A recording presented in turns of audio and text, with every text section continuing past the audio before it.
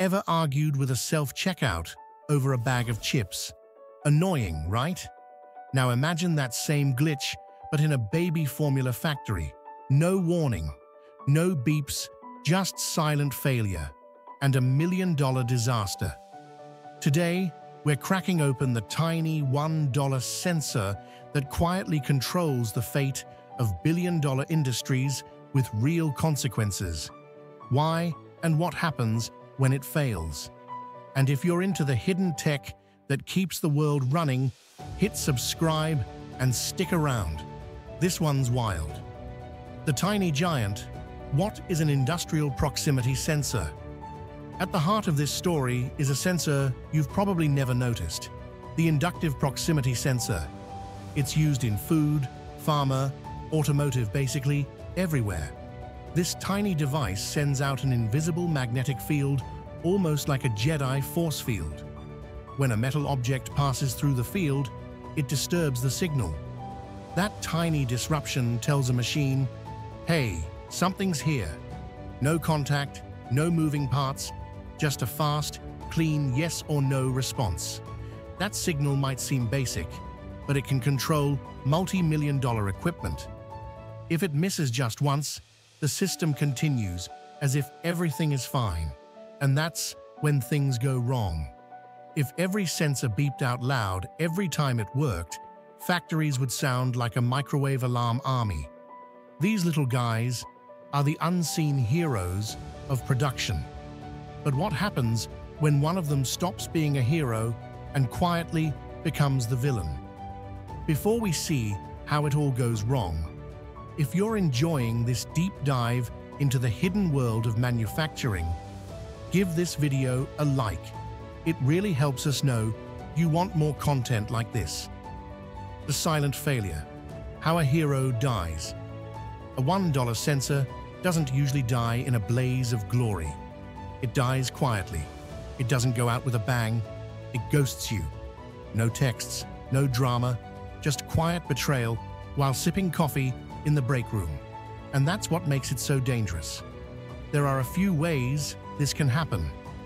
The most common killer is vibration. A factory is a shaky place. Motors are running, conveyors are rattling, and machines are stamping. Over months, this constant tiny vibration can cause the super-thin wires inside the sensor to break. The connection is lost, and the sensor just goes dead. Another enemy is thermal shock. Factories are often cleaned with high-pressure steam or hot water. A sensor might go from room temperature to scorching hot and back down again in minutes. This rapid change in temperature causes the metal housing and the plastic potting inside to expand and contract at different rates. Eventually, this can create tiny cracks, letting in moisture that fries the delicate electronics. Then there's physical damage. A factory is a busy place. A forklift might bump into a machine, barely scratching the paint, but knocking the sensor just a few millimeters out of alignment. Now, it's too far away to detect the parts it's supposed to see. Or worse, it gets hit directly and its face gets scraped or dented, which can ruin the shape of its magnetic field. The most dangerous failure is sensor drift, where it works, but only just barely. Its detection range slowly shrinks over time. The system doesn't know this. It thinks everything is fine. The $1 million cascade. So, let's take the example of a bottling plant. One of the sensors on the capping line, the one that checks for caps, has started to drift. It's getting old. Its signal is weak. On a normal day, it still works fine. But today, the conveyor belt is running just a tiny bit faster than usual. A bottle comes down the line, the capper misses it, and it arrives at our weak sensor. Because the bottle is moving faster, it's in the sensor's weak detection zone for a fraction of a second less time. It's not enough. The sensor fails to send the no cap signal. The robotic rejection arm doesn't fire. The unsealed bottle continues down the line as if everything is perfect. It gets grouped with 11 other perfect bottles. A robotic arm picks them all up and places them into a cardboard case. A machine seals the case with glue. The case is then stacked on a pallet with 50 other cases. But inside that first case, the unsealed bottle is leaking. The sticky soda soaks into the cardboard, making it wet and weak. The result? A $1 million mess. You have thousands of dollars of lost product. You need a cleanup crew to handle the sticky, sugary disaster, which costs thousands in labor. The production line has to be stopped for hours to figure out what happened, costing tens of thousands in lost production time. And worst of all, what if that pallet had already been shipped? A customer receives a sticky, broken mess. They lose confidence. They might even cancel a multi-million-dollar contract. All of this, every single bit of it, started because a $1 sensor quietly failed to do its job.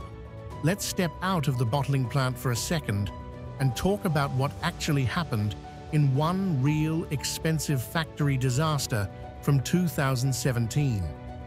This one took place in a food packaging facility in the UK. The company was producing vegan ready meal trays, the kind you'd find in a supermarket freezer.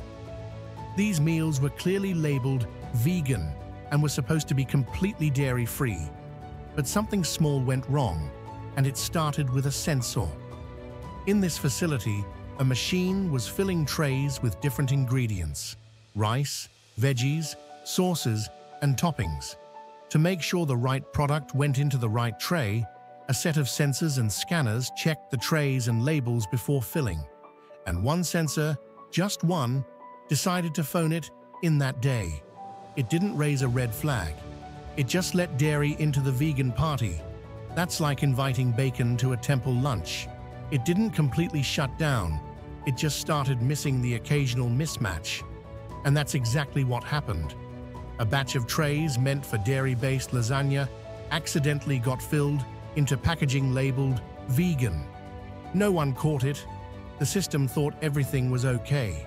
The trays were sealed, boxed, and shipped to stores. Now imagine you're someone with a serious dairy allergy, and you trust that vegan means safe. A customer bought one of these meals, ate it, and had a severe allergic reaction. Thankfully, they survived, but the damage was done. The company had to issue a national product recall. Thousands of trays were pulled from shelves. Grocery stores lost faith. News headlines picked up the story. Not only did it cost the company a massive amount of money, but it also shattered public trust in their labeling. And all of this? It happened because one sensor failed to do its job. It didn't beep, it didn't flash, it just quietly let the wrong trays slip through. This wasn't a system meltdown. It was a silent, simple mistake. And that's what made it so dangerous. The Guardians, how smart factories fight back. So, are all factories just one sensor failure away from doom? Number the smartest factories, whether in Germany, Japan, or the United States, have a plan. They don't just trust the sensor, they check the sensor. First, they build in redundancy. On a supercritical checkpoint, like a final safety check, they won't use one sensor. They'll use two. Both sensors have to agree that the product is good. If one sensor says yes and the other says no, the system stops everything and alerts an operator. Second, they use smarter technology. It can tell the main computer, my signal is getting weak, or I'm getting dirty, or I'm a bit too hot. This allows the factory to predict when a sensor is about to fail and replace it before it ever causes a problem. Finally, there's good old-fashioned human checks. Operators are trained to visually inspect critical sensors at the start of every shift. They might use a small metal tool to pass in front of the sensor just to make sure its little green light still blinks. It sounds simple, but this 5-second check can prevent a catastrophic failure. They treat every single sensor not as a cheap, disposable part, but as a crucial guardian of the entire production line. Okay, so we've seen how a simple sensor that can only detect present or absent can cause so much chaos. But that technology is over 50 years old. What if a sensor could do more? What if it wasn't just looking, but was actually smelling? I heard a crazy rumor that some food factories are using sensors that can smell spoiled milk or bacteria before any human or machine could ever detect it. Is this science fiction, or are we entering a new age where factories can smell disaster coming? The answer is weirder and cooler than you think. All right, that rumor about smelling sensors, it's 100% true. It's not a rumor, it's the next frontier of factory technology, and it's called an electronic nose, or e-nose. Here's the mind-blowing part. An e-nose isn't just one sensor. It's not a nose. It's a full-blown chemical team packed into a tiny chip. Each sensor has one job: sniff out sketchy stuff before it becomes a scandal. So one sensor might be really sensitive to sulfur compounds, another to ammonia compounds, and so on. When fresh milk passes by, it gives off a specific mix of gases. The e-nose sniffs this air, and its array of sensors creates a unique digital fingerprint. The computer says, "Okay, that fingerprint matches fresh milk. All good." But if there's even a tiny amount of bacteria starting to grow, that bacteria releases different waste gases. This changes the mix of gases in the air. When the e-nose sniffs this, the sensors create a slightly different fingerprint. The computer immediately recognizes this new pattern and says, "Warning, that fingerprint matches early-stage spoilage. Reject this batch now." So the twist isn't just that sensors can smell, it's that they don't smell like a human nose does.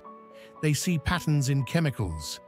They can be trained to recognize the smell fingerprint of almost anything, from perfectly cooked chicken to tiny contaminants in medical supplies.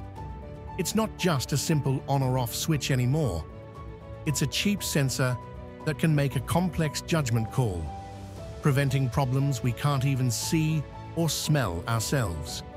So, from a $1 metal detector to a $5 electronic nose, the world of sensors is getting way more intelligent. Did this peek behind the factory curtain blow your mind? We've got even crazier stories of manufacturing secrets and technological marvels coming up. Make sure you're subscribed with notifications so you don't miss our next video, where we'll uncover how a tiny mistake in printing ink led to a massive, multi-country product recall. For now, I'm off to see if I can win an argument with that self-checkout machine. Happy travels in the world of tech, and we'll see you in the next one.